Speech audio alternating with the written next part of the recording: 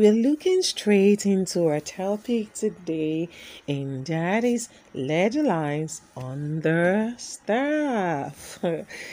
Ledger lines are both used in the treble and bass staffs as well as the grand staff. Let's take a look at the lines and spaces of a staff before proceeding. So I want to say, welcome to class. A musical staff is a set of 5 horizontal or straight lines with 4 spaces in between that notes are written on. Now take a look at this. We have the spaces to the left and the lines to the right. The treble is on top and while the bass is below. Face, A, C, E, G, E, G, B, D, F, then G, B, D, F, A. These are the lines as spaces. Let's look at what they mean. The treble means every good boy does fine for the lines, and while the spaces is just FACE, which is your face. Then for the bars, we have great big dogs fight alligators, and while the spaces, they are all cows eat grass. Ledger lines are short extra lines that accommodate or carries notes that are either too high or too low for the staff. So a ledger line simply is a short extra line that carries notes that are too high or too low for the staff. Now take a look at these ledger lines. You can see the ledger lines on the treble and the bars. We have ledger lines above the treble, we also have below. Same with the bar staff, we have above and we have what? Below. As we proceed, we are going to get more and better understanding. Now, outside spaces and ledger lines. Now, let's just take a look at this. When notes are too high or too low to be written in the staff, we make use of what? Ledger lines. We have the normal lines, which are 5 lines and 4 spaces. But when the notes are too high or too low, we cannot leave them hanging in the air. So we have to invite ledger lines.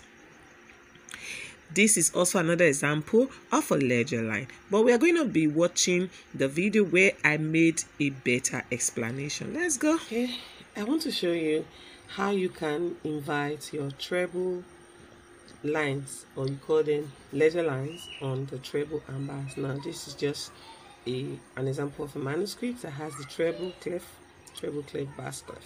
These are the bass clef is. A staff is made up of 5 lines and 4 spaces. So when we number from below to top. This is line 1, line 2, line 3, line 4, and line 5. Then we have spaces 1, spaces 2, 3, and what? Space 4. The first line on the treble staff is letter E. In music, we have letters A, B, C, D, E, F, and G. These are the 7 letters we use in music. We don't have B as a key, we don't have W, we don't have Z, we only make use of A to G. When you get to G, you go back again to A, B, C, D, E, F, and G. That's how you keep building. So we want to build our lines and our spaces. So if this is E, the first line automatically becomes, the first space becomes what? A. So continue E, F, G, A, B, C, D, E, and F. So look at the lines E, G, B, D, and F. That's what we say stands for every good boy drinks Fanta. And the space is F, A, C, E, which is your what? Face. So I want to build more. And I want to add 4 notes above and below the treble staff. So let's add. I'll come here, I'll have a note here. This is on the space. So to get the second note, I can't leave it in the air. So I have to invite a ledger line. And we said a ledger line is a short extra line. So put the note in the ledger line. Then we go again. I'll put another ledger line here to be able to accommodate the next note. I'll put it on top of the ledger line. And to get the 4th note, I'll put a ledger line.